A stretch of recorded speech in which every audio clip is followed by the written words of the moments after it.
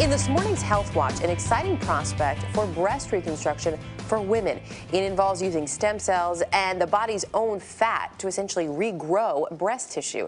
Medical correspondent Dr. Jennifer Ashton is here to tell us about this. You hear about regrowing breast tissue. How exactly does this work? Erica, this is a procedure that involves fat and stem cells. So a patient's own fat and stem cells are combined in the lab.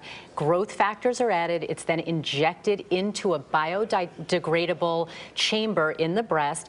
A blood supply is attached to feed these cells, and in about 6 to 12 months, that tissue then creates the form and shape of a breast.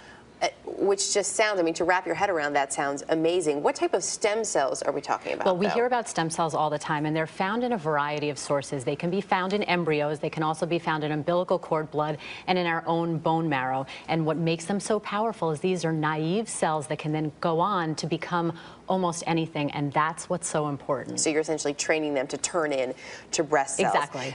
Prior to this, what most women, if they were going to have reconstructive surgery, it would involve something with an implant. This is a little bit different. It sounds great, but part of it sounds almost good to be too good to be true. Correct, and there are always caveats here. One important thing, though, Erica, is a lot of women, unfortunately, aren't even offered options about reconstruction, so this really needs to reopen that dialogue.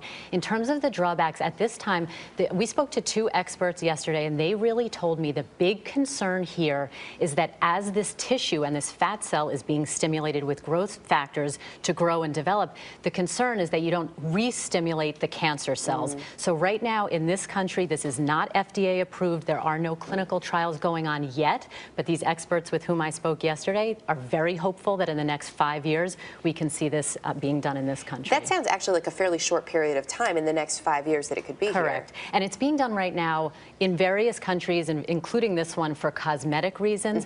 Also important for women with breast cancer. Sometimes they have that cancer removed with a little lumpectomy. That also can create a cosmetic defect. So there are multiple applications for this procedure. So this would be for someone who maybe didn't have a full mastectomy or double mastectomy, but just a small portion of the breast, it could regrow that Correct, area. either or. Very, very exciting. This is the major focus in plastic surgery and reconstructive surgery now, using stem cells to regrow tissue. Well, we'll continue to look at it. We know you'll stay on top of it, Jen. Thanks.